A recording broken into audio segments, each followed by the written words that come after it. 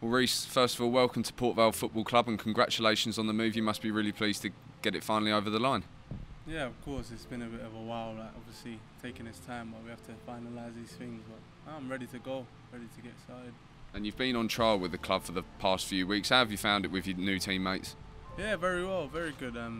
Seeing the way that we want to play, obviously knowing the gaffer well from when we used to play at Macclesfield, but the way the team is set up and the way the vision that we want to go in, the direction that we want to go in is very, very promising.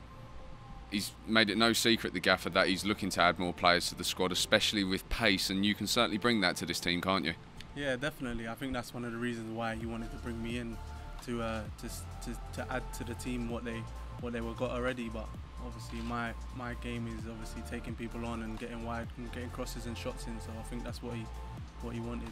And on a personal note, how has it been for you the past few weeks, coming in on trial and sort of getting a feel for the club under a new era and a new chapter for Port Vale?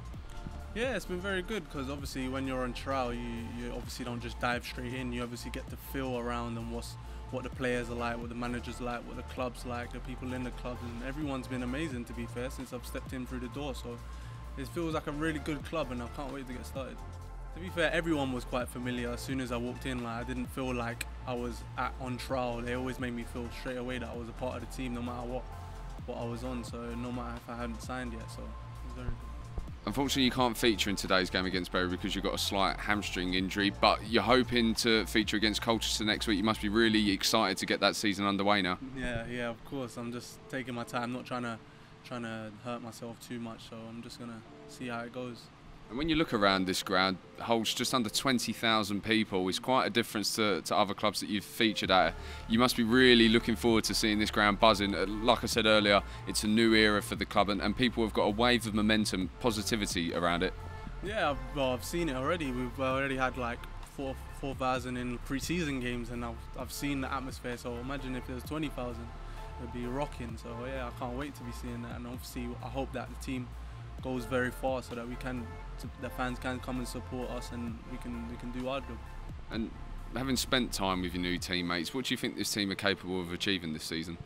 Everything. Like the team that we have is so well balanced. Like we have the players and the know-how. That's just most important for this league. I think that to do well in this league, you need to have the experience, and I think we've got that in abundance. But we've also got youthful exuberance. So like we've got players like me that are quite young that will do something different. You know what I mean? That will bring something different to the table. So I think that's where we all balance each other out.